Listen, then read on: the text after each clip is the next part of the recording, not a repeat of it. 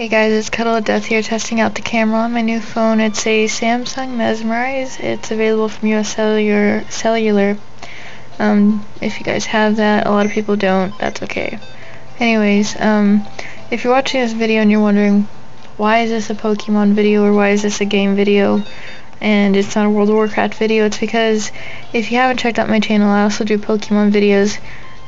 So if you're not interested in Pokemon, then don't bother watching this. I plan on putting out more videos later on World of Warcraft and other stuff, so if you like Pokemon, you might as well continue watching.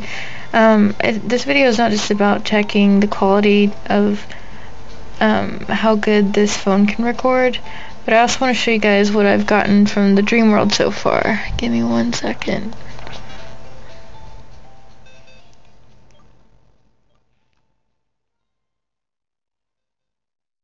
Okay, so here we have what you would call an event Krogunk, I guess, if you want to call it that.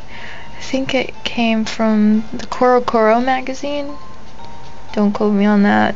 I've been really busy with college lately, so I haven't been playing my games much at all.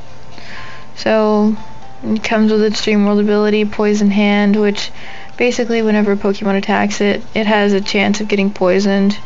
It's nothing that significant.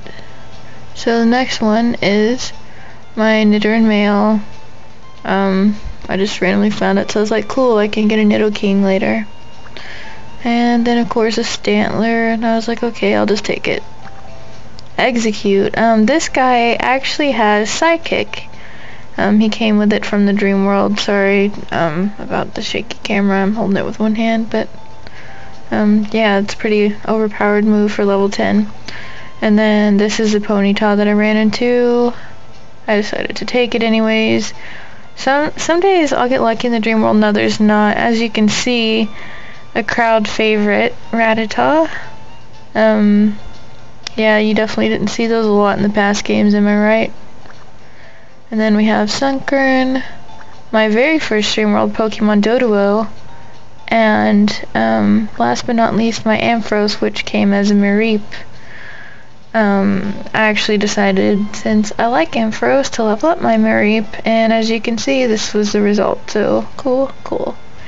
Alright, now I am going to show you guys some of the Pokemon that I have currently in the Dream World left to capture. So first, I need to grab my Pokemon back from the Dream World. By the way, if you are interested and you haven't seen these already, I plan to actually make a video about the Dream World later. If this video is good enough, if the phone records well enough. Also, you'll notice the red light on my DS. I know it's about to die, but this video is not going to be too much longer, so it should be able to hold out. So right now all I'm doing is retrieving my current Pokemon back from the Dream World. So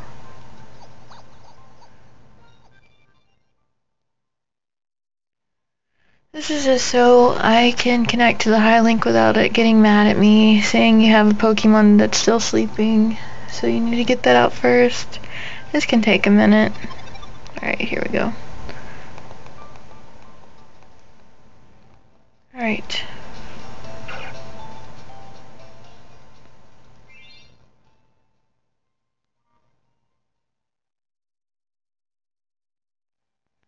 Oh, oops. I forgot I can't be in a Pokemon Center. Alright, so let's go outside. Alright, let's try this again.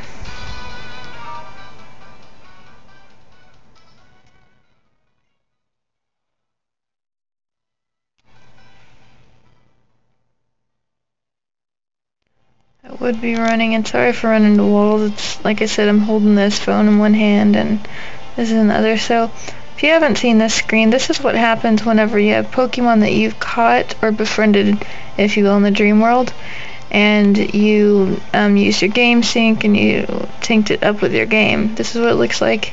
Here we have an Igglybuff and a Bellsprout to capture. So you just go up to it, talk to it, and it's like, screw you, I'm gonna fight you. And then it turns out, just kidding, I'm not really gonna fight you, but you have to capture me. So what you do is this. You press your bag and you throw a ball.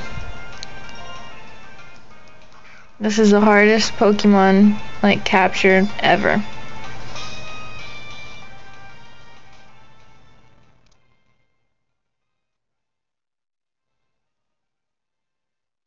Okay, so then it adds it to your Pokédex, which you won't even be able to view it until you get the National Dex, but it adds it nonetheless. And then you can name it. I'm gonna name it Hi, because I can't think of anything to name it and it's late. Okay, so now it resets this, and then wow, I'm right in front of Bellsprout, so I'm gonna capture it really quick. If you're not familiar to the journal, like I said, I will be making a video about it sooner or later. You start out in this little forest area. Wow, that was really shaky, but you start out in this forest area where you can capture a whole list of Pokemon, and then I think the next area you get is at 5,000 Dream Points. You earn Dream Points by capturing Pokemon, playing minigames, watering your berries, watering your friend berries, so on and so forth. And it's really cool. It takes a while. It's kind of an alternative to Pokewalker, but it's actually really cool compared to the Pokewalker. But like I said, I'll be making a video on that later. Thank you so much for watching my videos. If you've never seen my videos before, please make sure to check out my channel. Maybe you can thumbs up, comment, favorite, subscribe.